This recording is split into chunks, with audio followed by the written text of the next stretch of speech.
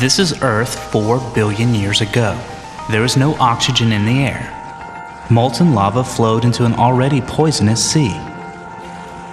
Hard to imagine, but this harsh environment was perfect for nurturing a miracle. Rain washed the necessary chemicals from the air, and lightning and ultraviolet radiation cooked these chemicals into an organic soup. And somehow, when the smoke cleared, there was something new, something amazing. A very, very special molecule with a graceful spiral shape. And it had talent. It could make copies of itself faster than it could be destroyed. This was the origin of life on Earth. And when this molecule learned to protect itself inside cell walls, life began to transform the planet. 3.5 billion years ago, cells learned how to directly use the sun's energy in the process of photosynthesis, and life grew exponentially. The oceans teem with cyanobacteria, and layers of these microorganisms mixed with sediments became the world's first living structures, stromatolites. For more than 1 billion years, these 3-foot-high mounds marked the limits of life's progress. But more important than the mounds themselves was their waste, oxygen. These new gases, at first toxic to all life, gave rise to the ozone layer. Shielded for the first time from the sun's damaging ultraviolet rays, life became unstoppable.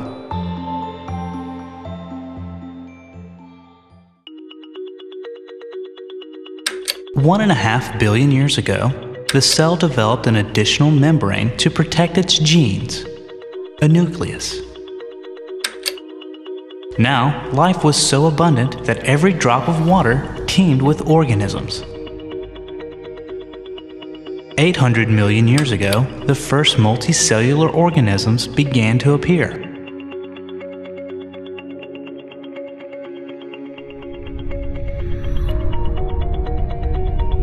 For a while, multicellular animals just meant collections of identical cells.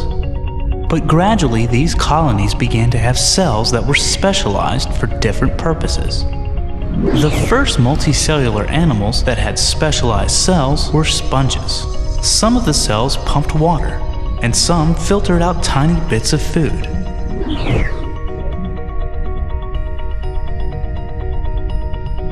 Anemones and their relatives had muscle cells and nerve cells. This enabled them to bend, stretch, and flex. But none of their great cell diversity enabled them to move. Staying put was a common trait back then.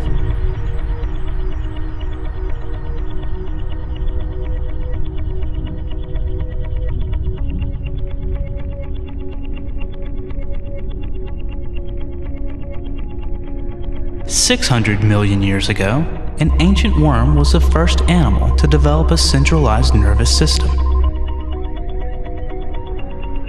It had nerve cells that ran the length of its body, and a concentration of these cells at one end formed the first primitive brain.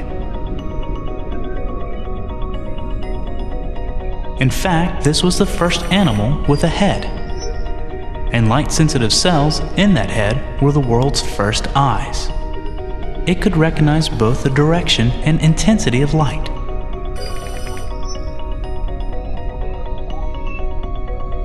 Since it could both see and move, this worm interacted with the world in a very different way.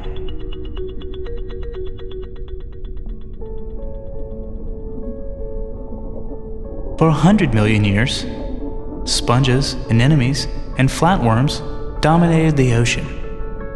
Then, all of a sudden, if you can call 30 million years sudden, a huge variety of creatures appeared. This event is called the Cambrian explosion. Here is a stunningly developed marine worm. In the course of the Cambrian explosion, competition for food caused both predator and prey to become extremely sophisticated. This is the top predator of that period, a terrifically capable hunter. The Cambrian was a very dangerous time.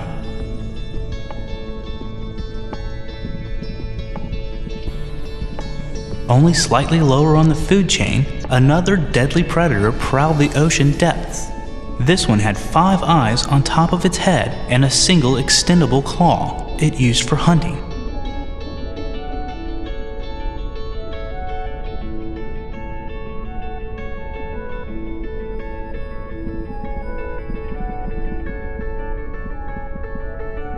Every animal group alive today had its origin in the Cambrian.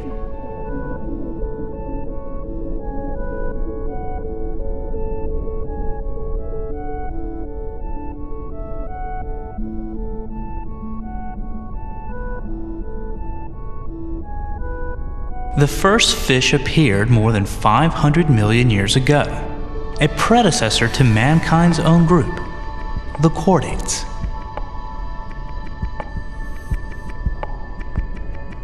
Fish quickly became a success story, getting faster and sleeker and far more numerous. They developed bony spines and, crucially, jaws with teeth.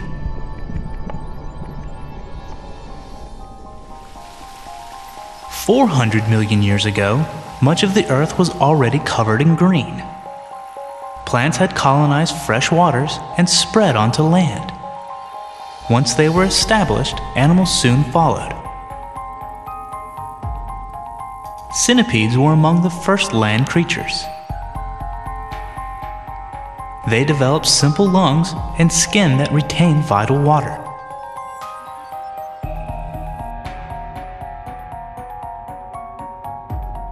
Scorpions, cousins of the horseshoe crab, also made an early move onto land.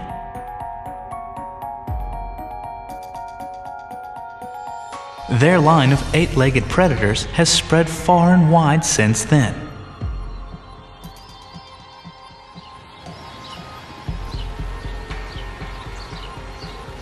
While the invertebrates were the first animals ashore, others were not far behind.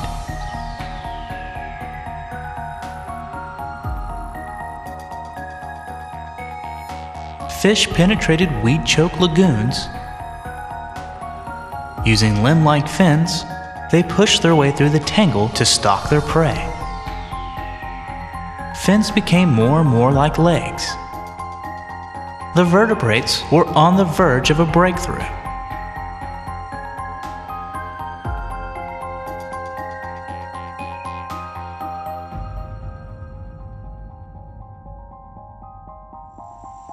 The first amphibians emerged from the swamp some 370 million years ago. Their soft, moist skins absorbed oxygen, and simple lungs allowed them to breathe air. The exertion of hauling themselves over land required plenty of fuel. But the land was now crawling with life. The first flightless insects made easy prey. Many amphibians came to live on land because food was so plentiful. But they were forever confined to the damp places because of their delicate skins. Reptiles evolved from amphibians.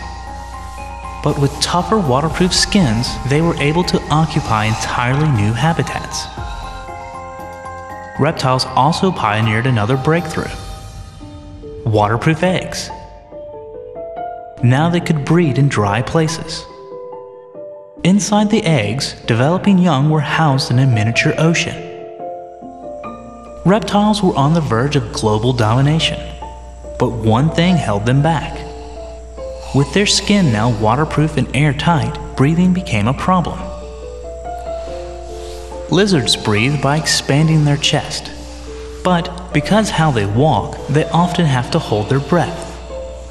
Their waddling gait, inherited from ancestral fish, forces the chest to flex as they walk. Their lungs can't expand to draw in air, and lizards easily become breathless. Ancient relatives of the crocodile, though, found a solution. By standing up on their legs, these reptiles began to walk tall and breathe easier.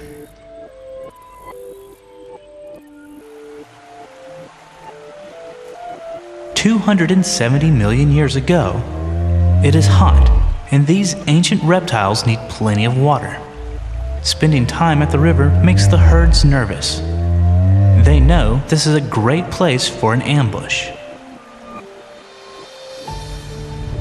Fortunately, this top predator is not hunting. She has recently eaten and also has come to the river to drink.